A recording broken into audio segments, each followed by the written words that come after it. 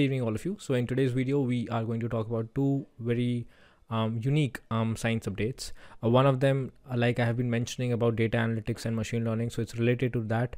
You can see more and more articles in the field of chemistry which involve data science and machine learning. So one of those science updates is regarding that.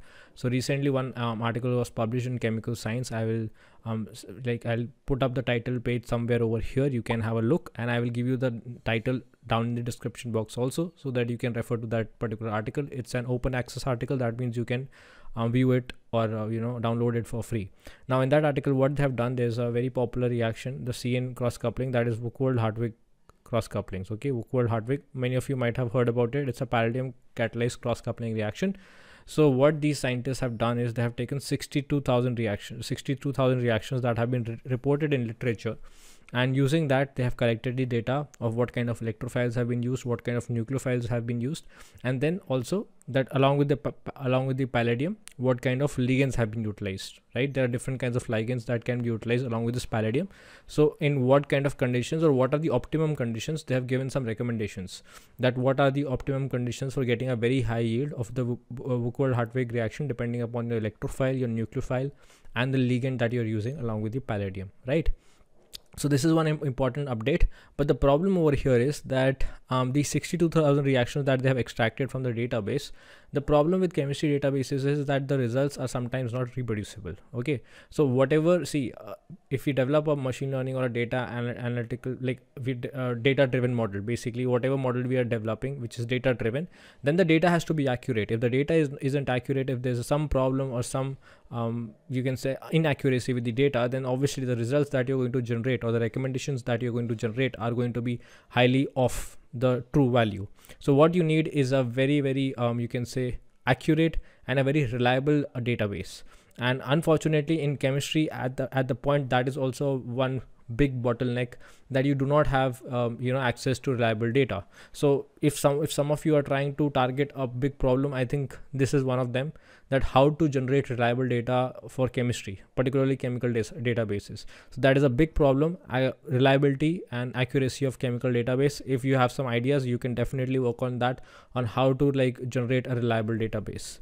Now the second article that we have today, again you can see the screenshot over here, is basically related to how to extract phosphorus from urine, right?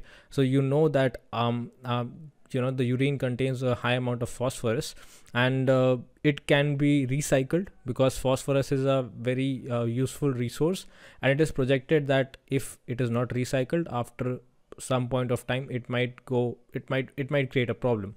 So the scientists from Finland have come up with electrochemical method to basically extract phosphorus from urine.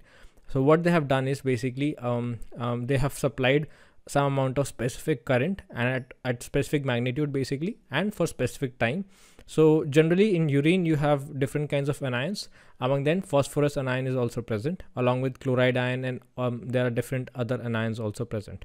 So what they did, they specified a particular, electrochemical methods are very sensitive, so they provided a particular electronic current at a particular magnitude for a specific amount of time, and what they observed was that the phosphorus ions was converted into H3PO4. Okay, it was converted into H3PO4. Then later on the Cl- was easily extracted, and you were left with high volumes of phosphorus solution. Okay, so this is also one way that they have generated, and they have proposed that they can use it in urinals, because the problem is that if they use it in wastewater treatment, then in wastewater along with the urine there are also other impurities which might create a problem. So what they have suggested is that they can build up a pilot method, and they can try it on urinals. So the authors have suggested, and then they can see how how effective the method is, because currently the methods that have been used to extract phosphorus from urine, they basically need some chemical additive, so it unnecessarily creates a problem, and we are looking for sustainable methods, and electrochemistry is one of them.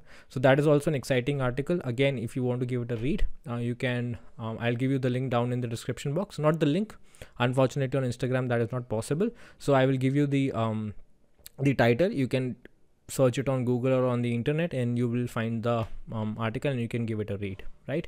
So anyway, thank you for watching this video. I hope it gave you a concise and an informative update. Stay tuned and subscribe or follow this page for more such updates. Thank you for watching.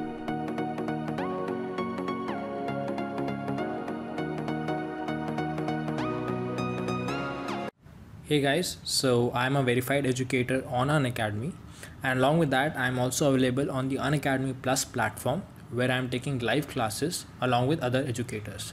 So in case you're interested in attending the live classes, you can subscribe to the Unacademy Plus platform using my referral code, that is SETHI, and that will give you 10% discount. Alright, and in case you're not interested in attending the live classes, you can watch the free courses that are available on the Unacademy. For that, all you need to do is go to the Unacademy website or download the Unacademy Learning app and search my name over there, that is SETHI. Once you do that, you will get the access to all the free courses that are available on the Unacademy platform.